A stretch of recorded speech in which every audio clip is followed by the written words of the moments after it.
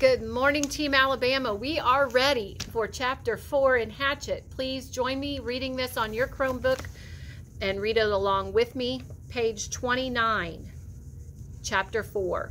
The memory was like a knife cutting into him, slicing deep into him with hate, the secret. He had been riding his 10-speed with a friend named Terry, and they had been taking a run on a bike trail and decided to come back a different way, a way that took them past the Amber Mall. Brian remembered everything in incredible detail. Remembered the time on the bank clock in the mall flashing 3:31. Then the temperature, 82. And the date. All the numbers were part of the memory. All of his life was part of the memory. Terry had just turned to smile at him about something, and Brian looked over Terry's head and saw her. His mother. She was sitting in a station wagon, a strange wagon. He saw her, and she did not see him. Brian was going to wave or call out, but something stopped him. There was a man in the car. Short, blonde hair the man had, wearing some kind of white pullover tennis shirt.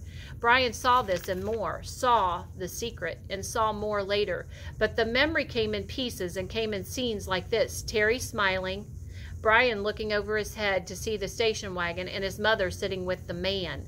The time and the temperature clock, the front wheel of his bike, the short blonde hair of the man, the white shirt of the man, the hot hate slices of memory were exact. The secret. Okay, go ahead and add in your Chromebooks on your Google Doc. What is the secret? Brian opened his eyes and screamed. For seconds, he did not know where he was, only that the crash was still happening and he was going to die, and he screamed until his breath was gone. Then silence, filled with sobs as he pulled in air, half crying. How could it be so quiet? Moments ago, there was nothing but noise, crashing and tearing and screaming, and now quiet. Some birds were singing. How could birds be singing? His legs felt wet, and he raised up his hand on his hands and looked down at them. They were in the lake. Strange. They went down into the water. He tried to move, but pain hammered into him and made his breath shorten into gasps. And he stopped, his legs still in the water. Pain. Memory. He turned again, and sun came across the water. Late sun cut into his eyes and made him turn away. It was over. The crash. He was alive.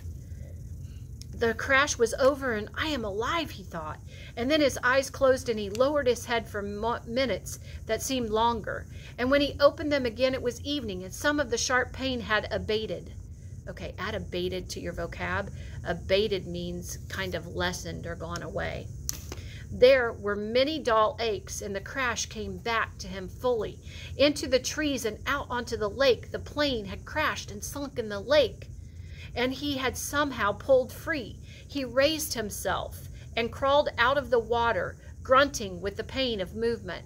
His legs were on fire, and his forehead felt as if somebody had been pounding on it with a hammer. But he could move. He pulled his legs out of the lake, and he crawled on his hands and knees until he was away from the wet, soft shore and near a small stand of brush of some kind. Then he went down, only this time to rest, to save something of himself. He lay on his side, and he put his head on his arm, and he closed his eyes, because that was all he could do now. All he could think of being able to do. He closed his eyes and slept, dreamless, deep and down. Page 32. There was almost no light when he opened his eyes again. The darkness of night was thick, and for a moment he began to panic. To see, he thought. To see is everything. And he could not see, but he turned his head without moving his body, and he saw that across the lake the sky was light gray, and that the sun was starting to come up. And he remembered that it had been evening when he went to sleep. Must be morning now. He mumbled it, almost in a hoarse whisper. As the thickness of sleep left him, the world came back. He was still in pain, all over pain. His legs were cramped and drawn up, tight and aching, and his back hurt. And when he turned to move, worst was a keening throb in his head that pulsed with every beat of his heart. It seemed that the whole crash had happened to his head. He rolled on his back and felt his sides and his legs moving things slowly. He rubbed his arms. Nothing seemed to be shattered or even sprained all that badly. And when he was 9, he had plowed his small dirt bike into a parked car and broken his ankle. Had to wear a cast for 8 weeks, and there was nothing now like that. Nothing broken, just battered around a bit. His forehead felt massively swollen to the touch, almost like a mound out over his eyes, and it was so tender that when his fingers gazed it, he nearly cried. But there was nothing he could do about it, and like the rest of him, it seemed to be bruised more than broken. I'm alive, he thought. I'm alive. It could have been different. There could have been death. I could have been done. Like the pilot, he thought suddenly. The pilot in the plane down in the water, strapped in the seat. He sat up, or tried to. The first time he fell back, but on the second attempt, grunting with the effort, he managed to come to a sitting position and scrunch sideways until his back was against a small tree, where he sat facing the lake and watching the sky getting lighter and lighter with the coming dawn. His clothes were wet and clammy, and there was a faint chill.